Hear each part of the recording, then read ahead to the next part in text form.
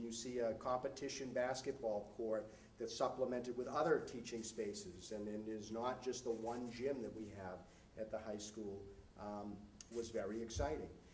You know, in the end, you know, if you use your imagination a little bit, I mean, you can see it on the paper, but when you can use your imagination to think about things that are new and clean, and I'll use the Wayne Hardiker phrase, clean, safe, warm, and dry. I mean, those are Wayne's, you know, that's his mantra. And you know, we don't always have that. We have clean. I don't know that we have warm and dry as much as we would like. And that's an issue. We talked a little bit about that earlier tonight. So just in a very, you know, kind of a very, just in a nutshell, the possibilities exist with the freshness of the building, the ability to have, you know, internet connectivity without being prohibited by steel and concrete that we currently are now, parts of the building that you can't get on the internet, for teachers to have the kinds of technology and to have a building that serves that technology was very exciting. You know, we're a little bit tight in the administrative wing, the guidance counselors. We don't have conference room spaces. You know, we kind of jockey for spaces to have team meetings with parents, to have kind of conferences with parents. We don't have those kinds of spaces at the high school, so that was another thing that people got excited about. But in the end, I think,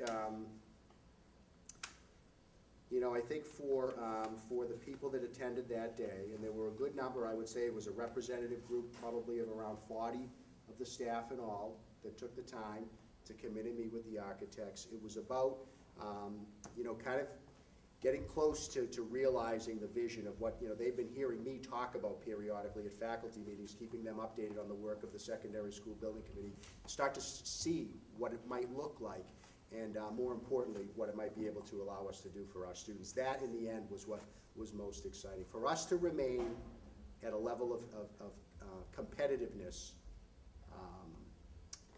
the new building is just going to allow us to do that, I think, at a much higher level and probably at a much greater pace than we are in the building that we are in now.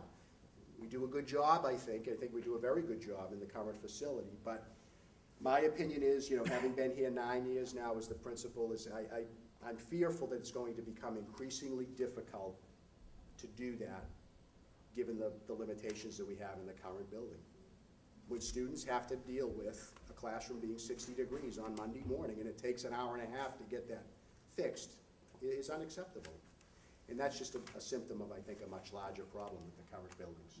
That's kind of my summary overview of what happened with the architects last Wednesday at the high school. That's very exciting. It is. It's very exciting. People are very excited. Students are talking about it. You know, I think I enjoy that a little bit more at the high school level. They're a little bit, maybe not, but I think they might be a little bit more attuned to what they read in the transcript. They know this project is coming, potentially, and they're getting excited about it. I shared something with Mrs. Willis today in an essay that a student wrote as part of a Rotary Youth Leadership application that he gave to me this morning, and he cites this project in it, and so they're very aware. And I think the excitement for them, even though many of them, if not all of them, aren't going to even realize what the building can be for them to attend school in, I think they're excited about what it might mean for the future of this town and maybe a younger brother or sister or two. So they're excited as well. It's a nice excitement. There's a buzz. No pun intended on the Hornet logo. But there is a buzz. So. No, just quickly I would add that I think that the teachers are the stakeholders. They're the ones that are going to be in the classrooms every single day, and to have their voices heard. Brad and his team spent so much undivided attention with each group that came in, and I don't think the teachers are accustomed to, you know, at first I think they were a little hesitant, and Brad really took time to draw out their ideas. You know, here's your classroom. How do you think it should look as far as what would be most effective for our students? And I think they were really honored. I mean, frankly, I'm new, and I still haven't gotten over the fact that the teachers in the middle school do not have a telephone in their classrooms. And when the teachers heard that they could possibly have a telephone in their classroom, boy, they were thrilled. So you know, I can't tell you enough how many teachers have come up to me to say thank you to me, and certainly it wasn't anything that I did, to allow them the opportunity to envision what they think an effective classroom really would look like. And I was an educator for 10 years myself, and no one asked me ever, what do you think a classroom should look like? They know things from where the smart board should go, the bulletin board, where doors should be located in terms of being able to access a classroom or not hear classroom classroom noise. I think also the idea of having flexibility in their learning, so that if they want to plan, we have some fallout spaces, some breakout spaces on teams, so they can take 20 kids out and do some different type of learning. I think just really, really thrilled. And if I could add to what Joan said, I actually have a 15-year-old son who I shared the Helen's video with, and I couldn't get him away from it. He's a freshman. And although he's enjoyed his experience tremendously so far this year, he is a little taken aback at his health class in the garage. He's not quite used to the fact that three teachers, I think, share his one room. He said to me the other day, he said, "Mommy, do you know that there's a man who sits in my U.S. history class and does work while my teacher is teaching because he doesn't have another room to go to?" So this is a 15-year-old boy taking it all in and thinking he would love the opportunity to spend his senior year in a brand new facility. So, and he's one of 200 other freshmen who would echo his words. So I think we should tap into them, and get they would be loud. So thank you. Thank you. Excellent, compelling. Thank you very much. Thank you. And Marcy? Where is the central office space going to go? Is it in the new building? The central office space? It's still, REI has that. It's a wing. it's still in the planning. Brad, can you enlighten us? I don't know if you remember, there was No, I don't know. that was up there, but the way we've set it up with the existing middle school and then the shared core space, the gymnasium, there's a big main street that connects that with the academic portion of the new high school. And there's a separate high school entrance, and then there's a separate middle school entrance. And sandwiched right in between those is the kind of shared administrative space. The idea being there that you want to have two separate identities, that students come in and they say, "This is my school." At the same time, there is shared elements, but there's separation there. And from a security perspective, because there are going to be different operational times of that, you want to be able to have somebody that can be watching both doors essentially at the same time. So, Brad, I think Marcy is asking though about the central office. Yeah, And that's that's what, I thought that's what she's asking. administration. Because I know it's not Yeah. reimbursable, correct? It is not So reimbursable. I know there was. district office. Where would it go? Yeah, that's what. That's the district office, yeah. That's a good question. We've been looking at a number of different things, is potentially on site. There was the LGR is an area that we're looking at in terms of potentially locating something there. The current district space requirement is larger than what LGR currently affords. But that is something that we worked with the superintendent to get a program for that space. And our office right now is looking at seeing if we might be able to configure something in that area that will still work within the constraints of the site, because that's a fairly tight area there, and there'll need to be a separate entrance and some separate parking and such. But we're hopeful that we can make that area work as a potential option. But it's intended to be within this project. It's It will not. be located within. Well, it could be located there, could be located perhaps somewhere else on site if we can't make it work. It's not something that's currently reimbursable under the state program.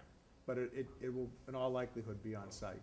I have suggested to the superintendent that with all the technology, she could work from home, but I'm not sure that's going to, Don't like that idea. that's going to come to I want to fruition. be on site. But that is something we are working If out. I could add, regardless of it being reimbursable, if we don't put it on the site and build something there, we're gonna have to build a building somewhere else or rent space. So Rent I space, think it's, I don't know, as one committee member, I would want it to be part of that building, because I think it's, Agreed.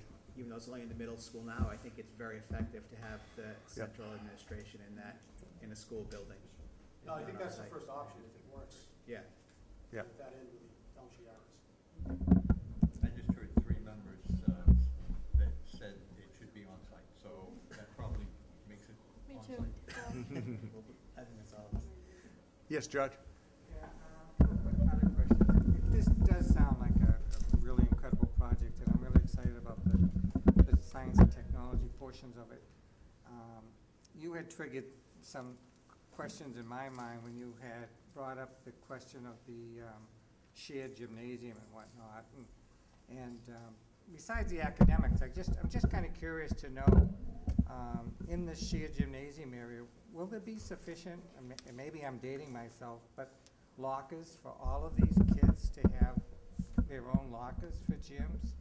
And are we gonna lose the batting cages, or they're currently in the high school, or is there gonna be something to facilitate, you know, the athletic program? Because, you know, I do believe, you know, that the kids need to be academically challenged, but I'm also concerned about the physical aspect of it as well. Well, I think we're all concerned with that. I don't wanna see that Coach come. Carey has asked to be sealed in to the batting Okay. cages below the high school, and a memorial plaque put up top there. But, again, I think all those things have been taken into consideration. The phys ed space itself is actually going to exceed the space we currently have. And we met with the advocates from youth basketball last week, and we showed them how we're gonna have 2 full-length basketball courts. As far as lockers, John, I'm not sure how they do it now at the high school, but if you could address that as far as locker space. Yeah, we actually had a pretty significant discussion last Wednesday with Brad, when athletic director and curriculum specialist for Phys Ed met. And we believe, did you ask Mr. Luongo, would every student have a locker in the Phys Ed area? Yeah, I mean, I don't know the answer to that yet. I don't think we have not come to a conclusion on whether every student would. But I think it's fair to say that the idea would be that there would be a space for students who have phys ed classes to have a space that they could lock their belongings up in, and also separate spaces for the sports program to lock their belongings up. Because as you know, sometimes an equipment bag, in fact, Mrs. Brown actually brought a girl's lacrosse equipment bag with her as a model to show us, this is what needs to fit in some sort of space to be locked up. So, I think in the end, I think the best answer I could give to you is that we are, still considering what needs to be made available, but we want to do this right. And so, it needs to be done right, and it needs time to develop, exactly how many lockers do we need to serve what is, you've been in this town a long time. This is a pretty robust athletic program, so we have to balance, what's the educational program during the day, and what are the needs in the phys ed health area, and then kind of what does the after-school athletic program look like, and how do the two come together, and how do we make sure that we have the facilities available to serve both?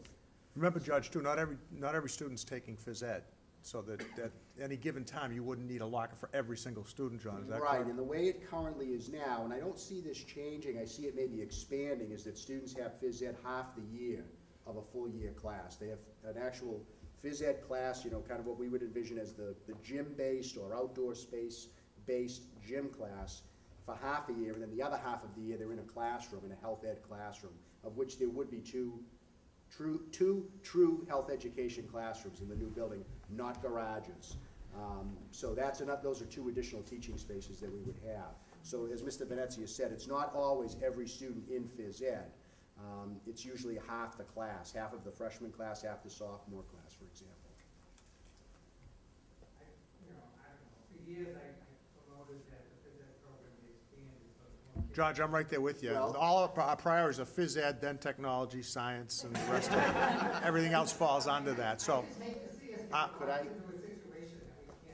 I think we'll make this Could work. I add a point on that? Yes, John. It's very exciting to know, too, that there are also, 2 other spaces in addition to just gym space.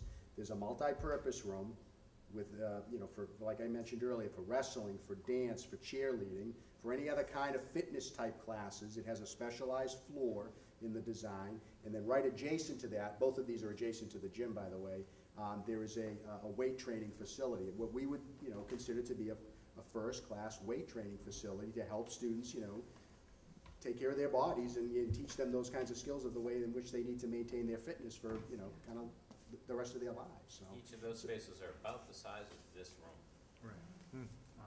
What's the total size of this one? Each of those 2 spaces. are about the size of this room. 2,000? 3,000. 3,000, okay. So they're pretty significant, and that's in addition to the expanded gym space. Anybody else? Jerry, I had a question. Yes, Mike. Can someone expand on that whole double the space of the media lab / library piece and what the intention of that is? Yeah, Brad, do you want to, I'm not sure if I understand the question. So we heard earlier that you're doubling the space of the 2 libraries combined / media space. I'm not sure if it's doubled or not, but I know that the total area is about, I think, 8,400 square feet. And we had